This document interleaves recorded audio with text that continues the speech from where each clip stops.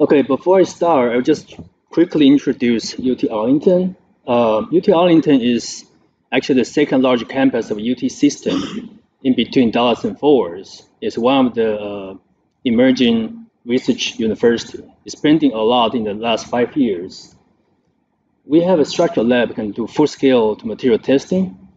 Also, UTA create a new center, material center, that led by Dr. Shih. He recently moved to our university.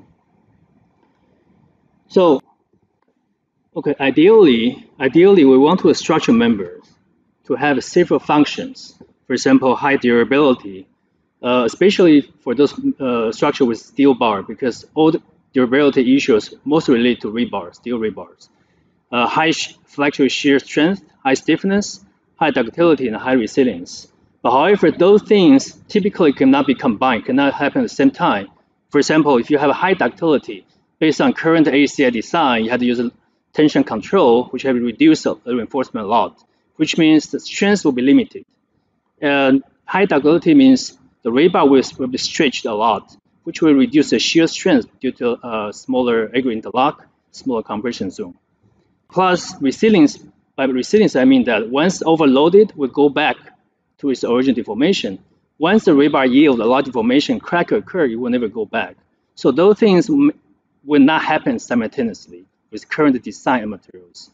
So this research is to combine UHP-FRC with those high compressive strength, high ductility, cracking resistant, high shear strength, combined with FRP, which has a very high tensile strength and basically non-corrosive, with the new design method, combine all of them so that we can achieve all these functions at the same time for structure members. So this is basically the result I want to show quickly, what I meant by high stiffness. So the top two ones with FRP combined with UHP-FRC designed by the new method.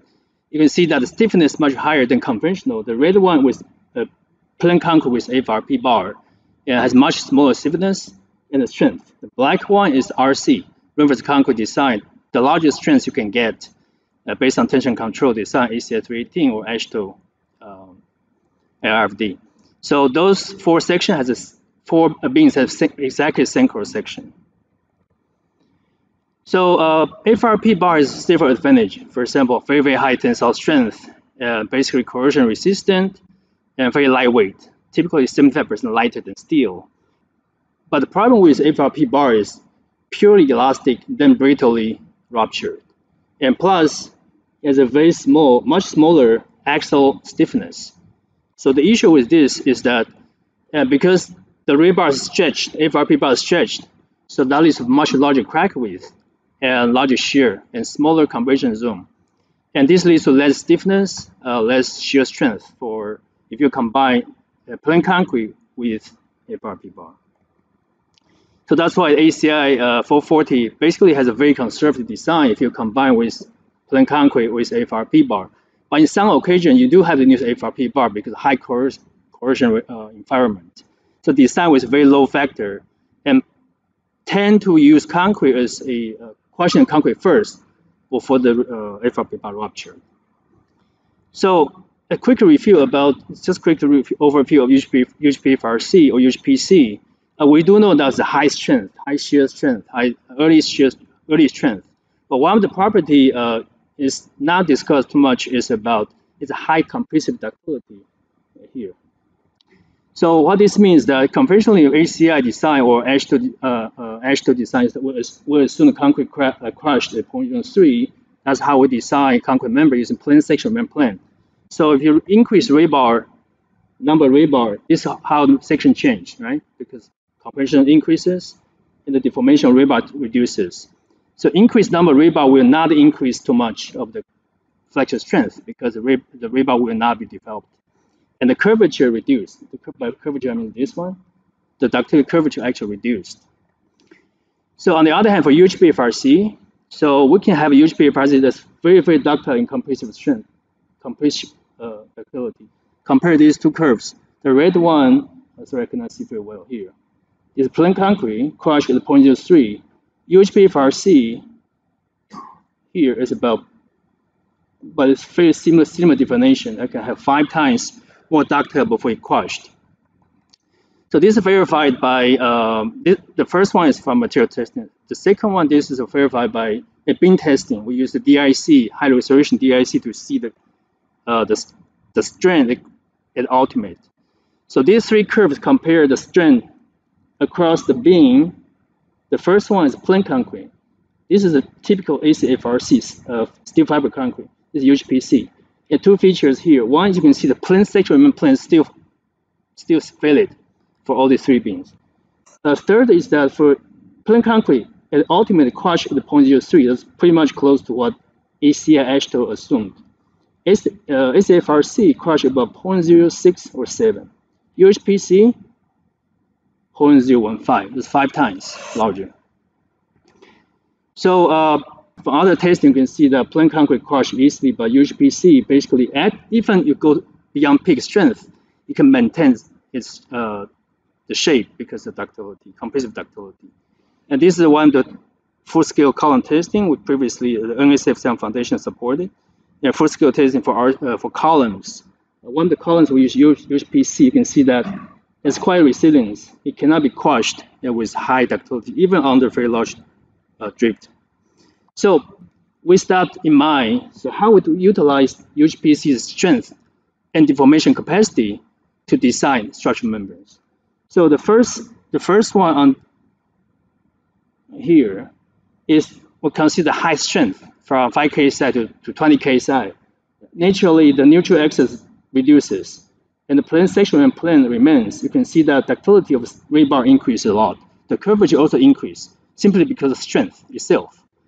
And the second graph is about the compressive strength, 0.015, 5 times larger, also increase a lot of the deformation of the rebar and the curvature. If you combine both of them, that leads to the last one, extremely large deformation of rebar. So this gives you an idea that now I can add a lot of rebar there, still ductile, very ductile, because of the ductility of concrete. So high amount of rebar also help to pulling the structure back into shape once it's overloaded. So this is, we developed a new design method we call Ductile-Concrete Strong Reinforcement concept, DCSR. And this is opposite to the current design method. The current design method will use concrete as the brittle materials, steel as ductile materials. But this method we use concrete as the ductile element. The rebar FRP bar is the elastic one, remain elastic. It's opposite design concept. So what's the feature of this method? First, if we use high reinforcement ratio of high strength FRP bar, and we can achieve very high strength beam with the same cross section. Small cross section, we can get very high strength. The second is that because the rebar remain elastic, so there's almost no deterioration of bond strength. So no deterioration of the crack will be very small because the rebar won't be stretched too much. So that can maintain the shear strength and overall stiffness of the member because of small cracking. Also provide very strong restoring force for residual deformation, which means self-centering capacity. Of course, UHP-FRC is very high. It still has very high shear strength. We can reduce the reinforcement. So this is the 4 spacemen we designed based on the new concept. Well, 2 of them. The first one on the top left is the RC design, RC section. That's the maximum strength we can design based on ACI Ashto, the upper limit of tension control. And on the right one is with FRP design based on ACI 440.